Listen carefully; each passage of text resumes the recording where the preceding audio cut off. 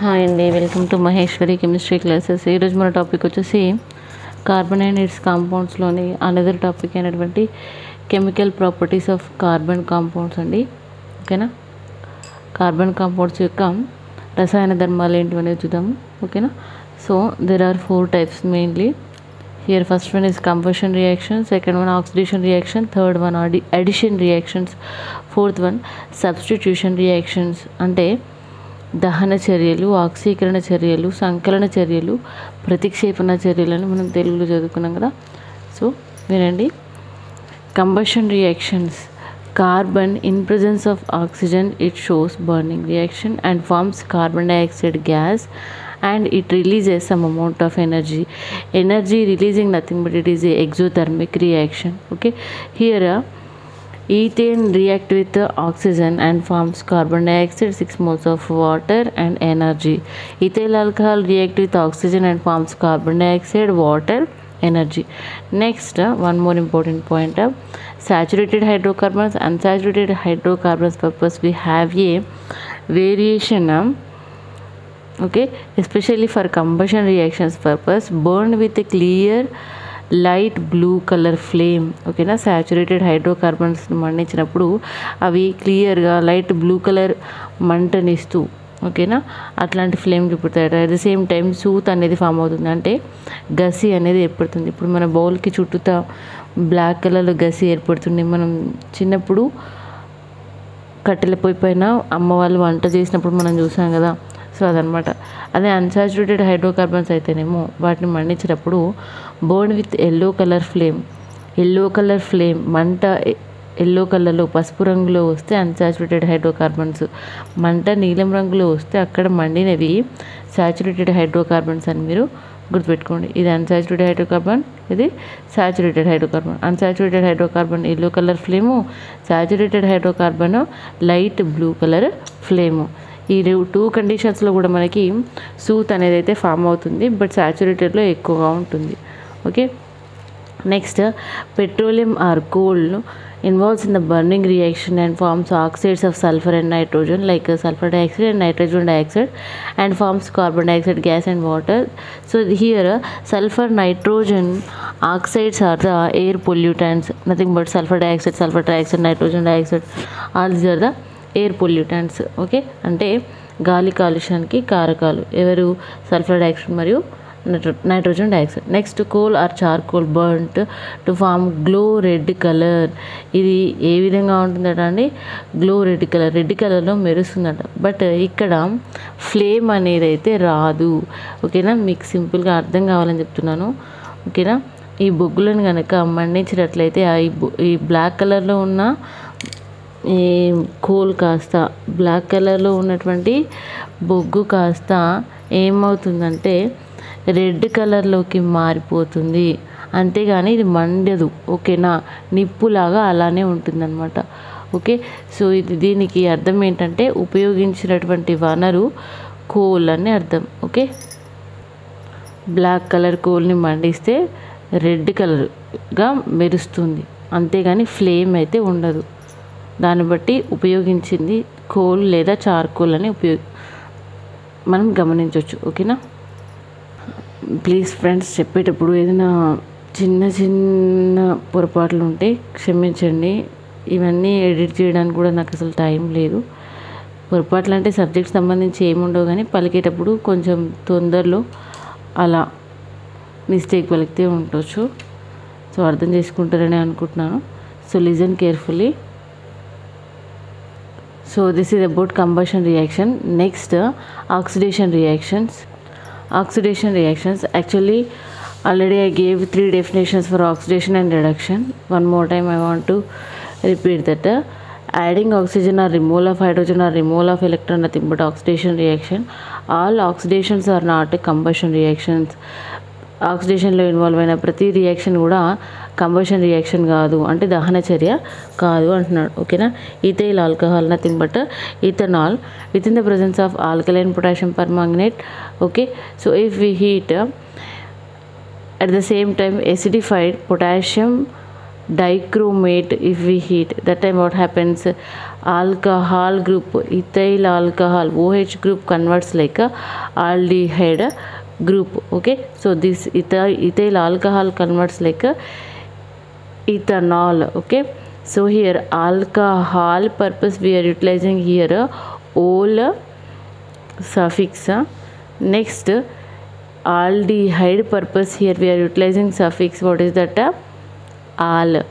Aldehyde al, alcohol ol, 2 carbons eth. Okay, ethanol, this is ethanol. Ethanol converts like ethanol within the presence of alkaline potassium permanganate and heat, or acidified potassium dichromate and heat. Okay, so this ethanol again involves in the oxidation, nothing but here one more oxygen is added.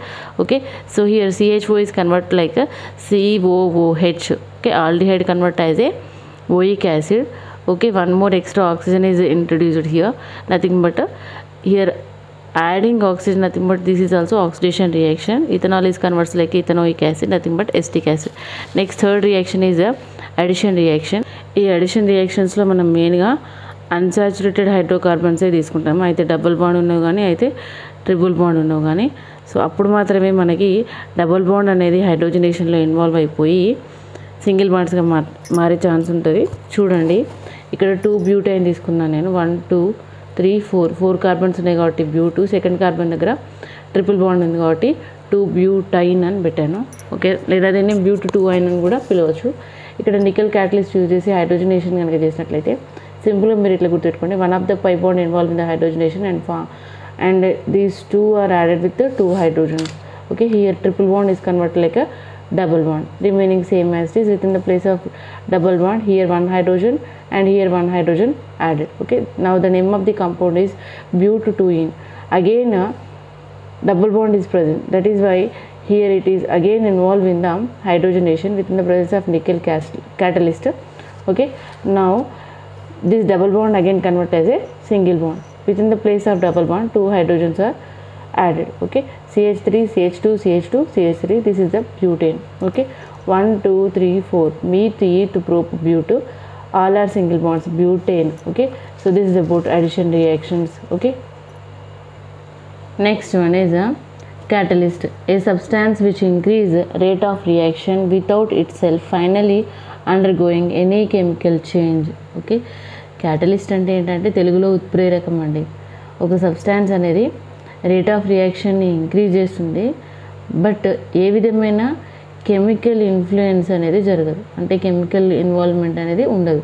ఎట్లా చర్యలో పాల్గొంటుందో అట్లా చర్య నుంచి బయటకు వెళ్ళిపోతుంది, అంటే ఎలా రియేజెంట్గా involve అవుతుందో ఆ ప్రోడక్ట్ ఫామ్ అయినప్పుడు అలానే బయటకు వెళ్ళిపోతుంది. బట్ ఆ రేట్ ఆఫ్ రియాక్షన్ని అంటే చర్య జరిగే రేటుని మాత్రం పెంచుతుంది అనమాట. ఓకే, నెక్స్ట్ వెజిటేబుల్ ఆయిల్స్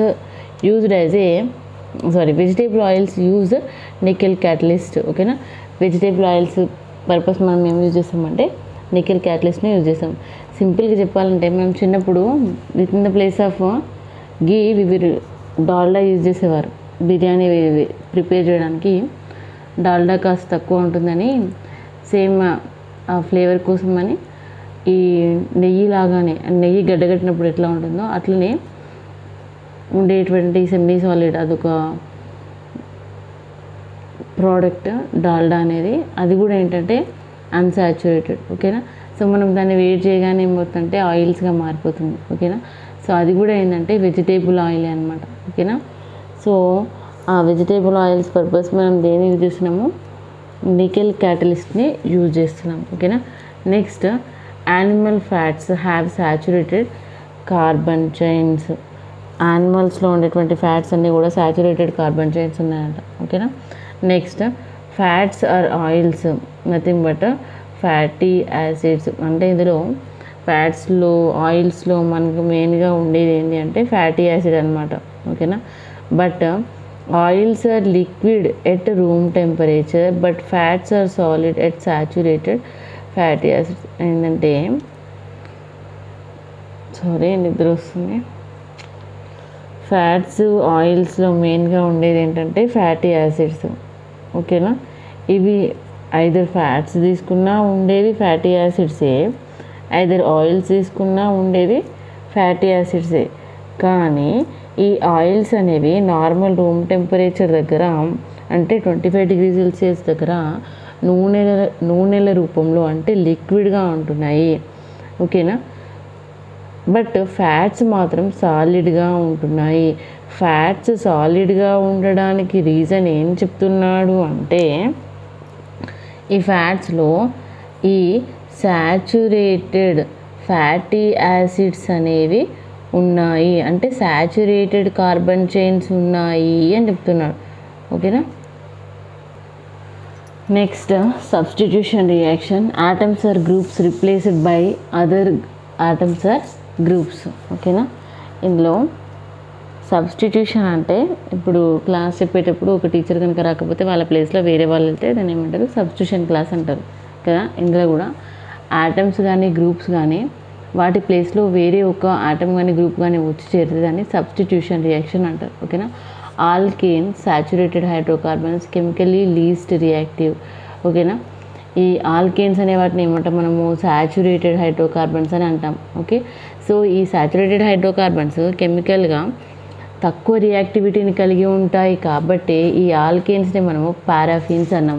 ఎందుకంటే పారాఫిన్స్ నథింగ్ బట్ పరం, లిటిల్, అఫిన్స్ అఫినిటీ. ఓకే. పరం means little, అఫిన్స్ means affinity, little affinity, తక్కువ చర్యాశీలత గలది, తక్కువ రియాక్టివిటీ గలది అని అర్థం. ఏమని, పారాఫిన్ అంటే తక్కువ చర్యాశీలత గలది, లిటిల్ అఫినిటీ గలది, కాబట్టి ఆల్కేన్స్ని పారాఫిన్స్ అని పిలుస్తాం. Okay. Next methane react with chlorine with in the presence of sunlight and forms methyl chloride. Okay. So and HCl. Again this methyl chloride react with the chlorine within the presence of sunlight and forms a methylene chloride. Okay. Again HCl is released. Next here methylene chloride again react with chlorine and forms chloroform, that is CHCl3. Okay. First it is CH3Cl, in second it is CH2Cl, after that this is the CHCl3. This is chloroform. Okay. So chloroform and HCl again released.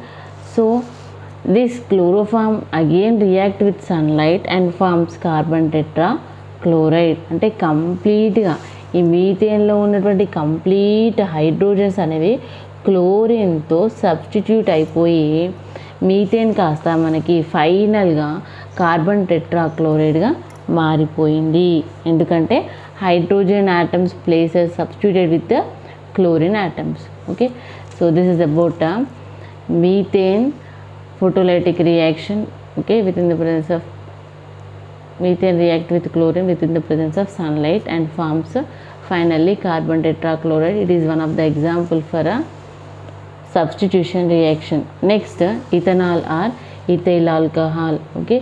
So ethyl alcohol preparation purpose, first we have to take ethene or ethylene and it is added with the water within the presence of catalyst, 100 to 300 atmosphere pressure at 300 degrees Celsius temperature, ethene is converts like ethyl alcohol. Okay. So for the sake of easy understanding purpose I am telling like this. Okay. But it is not accurate, but it is useful. How it is useful? See here, CH2 double bond CH2, right? So here first we have to deviate one bond. H2O means H plus and OH minus, right? So here one side we have to add H plus, another side OH minus. Simply H here, OH here. That is why CH2 is converts like CH3, CH2 is convert like CH2OH. Ethene is converts like ethyl alcohol. But compulsory conditions are catalyst compulsory, pressure 100 to 300 atmosphere, temperature 300 degrees Celsius. Okay. Next cooking grain or starch or corn, wheat, barley. Okay na? So these are sprouted barley, it is called malt. Both are react with each other and forms glucose. Within the presence of yeast or enzyme, this glucose is convert like ethanol and carbon dioxide gas. Okay. So actually this reaction is called fermentation reaction. In this fermentation reaction mainly we have 3 steps. Remember carefully. Starch convert like sugar, sugar convert like ethanol. This is called fermentation reaction steps. Okay. Fermentation reaction steps starch convert like sugar, sugar convert like ethanol. Okay, so please friends ఈ వీడియోని అయితే తప్పకుండా ఒక like చేయండి, మీ support నాకు అందించండి. Okay, so మనం next ethanol compound గురించి ఎక్స్ప్లెయిన్ చేసుకుందాము. ప్లీజ్ ఫ్రెండ్స్ ఈ వీడియోని అయితే తప్పకుండా ఒక లైక్ చేయండి, నా ఛానల్ మహేశ్వరి కెమిస్ట్రీ క్లాసెస్ని సబ్స్క్రైబ్ చేయండి, మీ సపోర్ట్ నాకు అందించండి. ఎంతో ఓపికగా వినేందుకు థ్యాంక్ యూ వెరీ మచ్.